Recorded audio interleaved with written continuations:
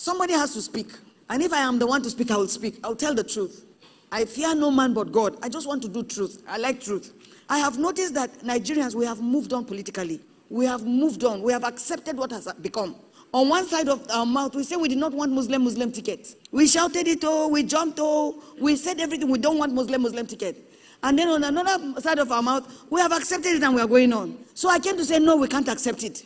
This government is still Muslim. And so some of you have just collected it. You are even happy to be, you are wishing that somebody you know will be made ministers. Ministers over what? Ministers over illegality? Ministers over illegality? You saw how these people became, they won, quote and unquote. They didn't win. You saw how, while the thing was being tallied, they had announced, and they said, go to court.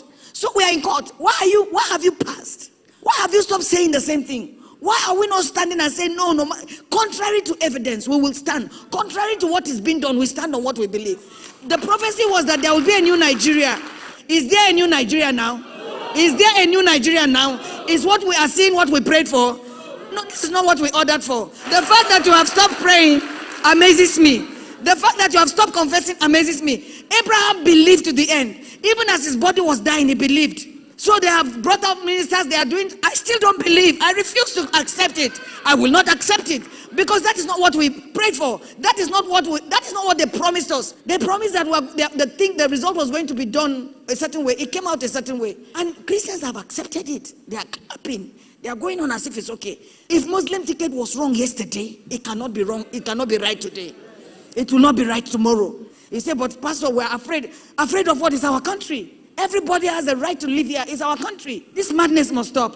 What is this? The same old people. Look at the ministers. And we are okay with it as long as one of our person is there. It's not about one of our person. It's the fact that right must be right. We must do the right thing. This kind of governance cannot continue. So we stand rejecting this government. We reject it. We reject the Muslim government. We reject it.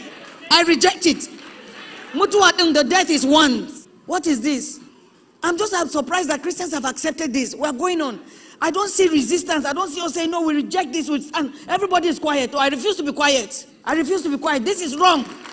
It was wrong yesterday. It will be wrong tomorrow. As long as it's Muslim ticket. You know, the politicians have studied us. They know us. They will just make noise. They will just make noise. After a while, they will accept it. If we I'm sure they're telling us themselves, let's just hold on. Let's just hold on. They will give up. I pray that this generation doesn't give up. We must not accept this. Don't tell me that they won. What did they win? How did they win? There was no winning. They took it, they grabbed it, and they ran with it. And when somebody takes it and runs, you run after it and collect it. What is that? They took it, they grabbed it, we will collect it back. You say, Pastor, what can we do? We can pray every day. Every day I put my knees on the ground and I say, Father, this government we reject it. He said, that's never been done. There's always a beginning. There's nothing God cannot do. There's nothing prayer will not change. Our God is a God of justice. I was hoping that Christians will be up and praying for the judges and keep saying the same thing. I wonder how many people are praying. That's how we keep accepting it. But in our lifetime, in my lifetime, I will see a new Nigeria. I will see a better Africa. One of the African leaders went for a meeting. He was asking, where am I? What am I doing here? Is there? They were telling him what to say, but he is completely out of it. But he is there. He's been there for over 40 years. And he has set up his child to take over from him. What is this? They went for the meeting. They were telling him, say this. He will say, hey, is that all? Is there something else? Because his mind is not there. By the way, what will not happen?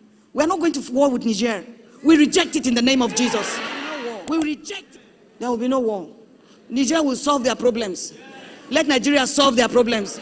Let us solve our Boko Haram problems first.